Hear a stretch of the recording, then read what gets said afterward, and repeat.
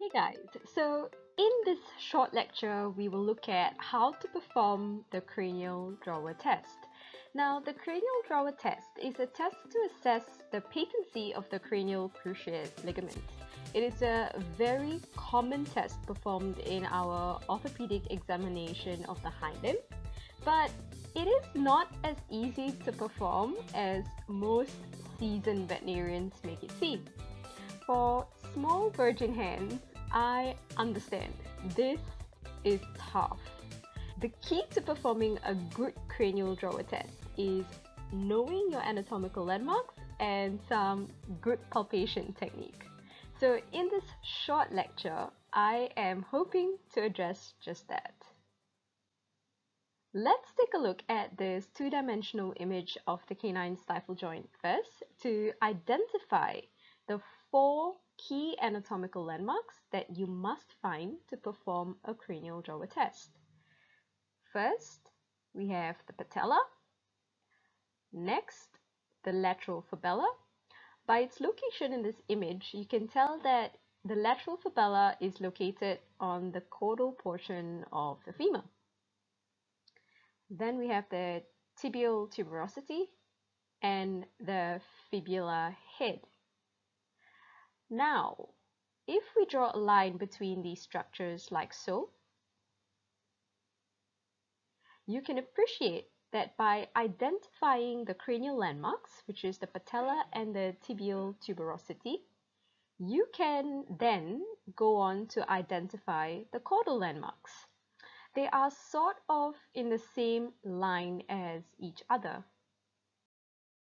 Now we take a look at the live animal image. Before we watch the video, let's identify the location of the cranial landmarks. First, we have the tibial tuberosity, the most cranial and distally located bony landmark of the stifle joint. Then we have the patella, the most cranial and proximal bony landmark of the stifle joint. By identifying these 2 cranial landmarks, we can identify the other 2 caudal landmarks by drawing a straight line across the plane and finding the head of the fibula and the lateral fibula on the caudal aspect of the hind limb. So let's go ahead and watch this video now. First, you're going to externally rotate the limb. This just gives you better grip.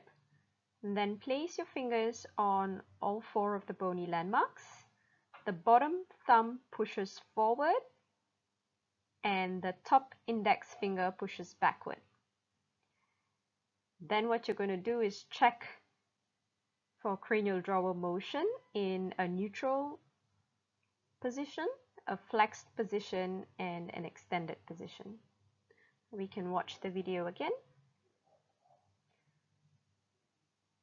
So placing our 4 fingers on the bony landmark and the bottom thumb pushes forward.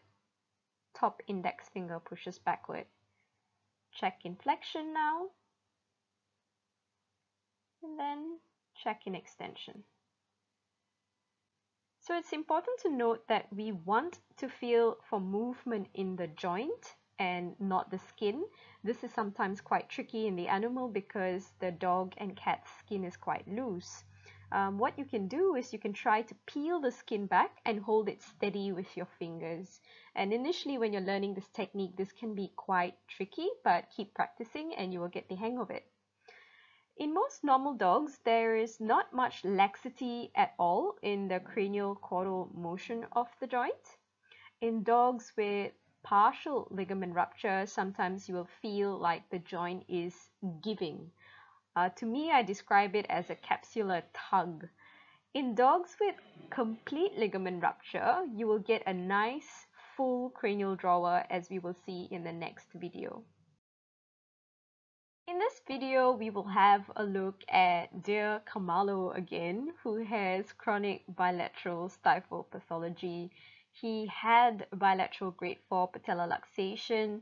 Then after having 2 surgeries, I would say that now it's a grade 3. So the patella still luxates in and out of the trochlear notch.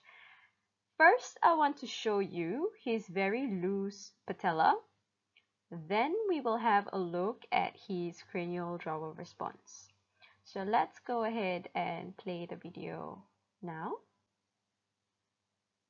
The first structure I identify is his thick patella tendon.